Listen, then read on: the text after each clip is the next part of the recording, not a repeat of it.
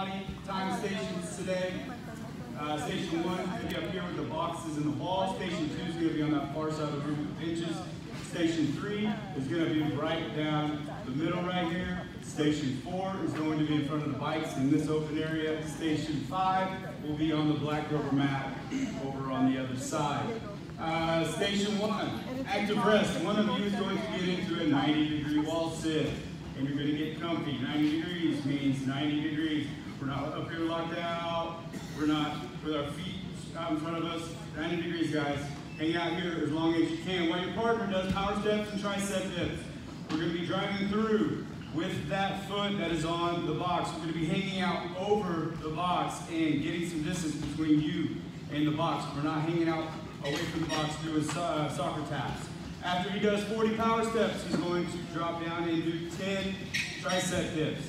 Butt close to the box, getting plenty of bend in the elbows, going straight down to the ground, all the way up, all the way down. After he does 40 and 10, air high five, give your partner the guns, whatever you feel like doing on your transition, and then your partner's going to come in and do 40 and 10. Power steps are going down by 10 every round, and dips are going up by 10 every round. Active rest here is going to be plank with a side tap. You're just going to get into a palm plank or a forearm plank, and you're just going to tap your toe out to the side, alternating left, right, While your partner does bench curtsies, we're just going to keep doing 10 on each side for the next 7 minutes.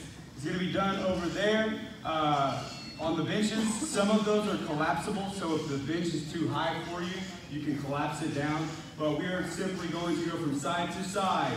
We're going to try to keep that resistance on that leg that is on the box. So very little break whenever you come from the side to side. Just keep that tension on that leg that's on the bench. And then you're going to switch and do 10 on the other side. You and your partner are just going to be rotating through that for 7 minutes. Station 3, active rest is going to be Scott Punch. Grab something reasonable here, guys, nothing too heavy. And we are just going to be nice and controlled, alternating overhead presses with the dumbbells. While our partner does push-up circuit, this is going to be done with your dumbbells. We're going to do 2, we're going to start off with 2 with each variation. So we're going to do 2 on the inside, nice and close, 2 on the outside, nice and wide. Then we're going to do 2 staggered one way, and then we're going to do 2 staggered the other way. All right, if you need to drop your knees, obviously, please feel free. After you get done with your 2, 2, 2, 2, then your partner will come in and do their 2s. And then you're going to increase by 4 until time runs out. Station 4, active rest is going to be sit-up. If you want to hook your feet on the bikes or whatever to stabilize yourself, you can. While your partner does hammer curls, the sit-ups. Arms across the chest, elbows to knees. No rep count, so no need to try to get in a hurry. Go nice and controlled. Hammer curls, starting at 80. Grab something a little bit lighter on the 80, okay? That's quite a bit of reps. So we're gonna go nice and controlled, all the way down, all the way up, full range motion. After you get done doing 80, your partner's gonna come in behind you and do 80. We're going down by 20s on the hammer curls to 20. After you do that, there's still time left on the clock. Shoot back right back to that 80. Station 5 is going to be back there, muffin top eliminators. You can use 2 different sizes kettlebell here if you want, does not matter. This is where your active rest is. You're going to get a slight stretch, and then you're going to get a squeeze. Slight stretch, and then squeeze. When you're on one side, that's where you'll switch arms when your partner switches arms.